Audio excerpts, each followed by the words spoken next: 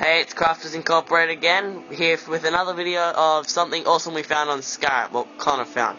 He'll explain it to you now. Okay. You know how Skyrim has a good physics engine? Well, we found out how to launch items. We're not sure if this has already been uploaded, so don't complain if it has. Okay, what you do is you charge up A fireball. and then, instead of just letting go, you let go of the object, this stake.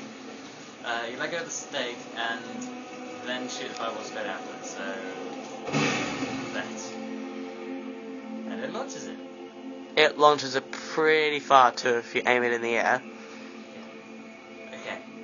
I'm just checking if it does actually annoy the guards. So, yeah. No. No? Oh, wait, no, I think I missed. Wait, let me try again. No, it hit him. Okay, let me check. But be careful because you might shoot the fireball at the guard. It's okay, I'm good at this. Oh, crap! See? Crap! Okay, this was brought to you by Crafters Incorporated. Hope you enjoyed the video.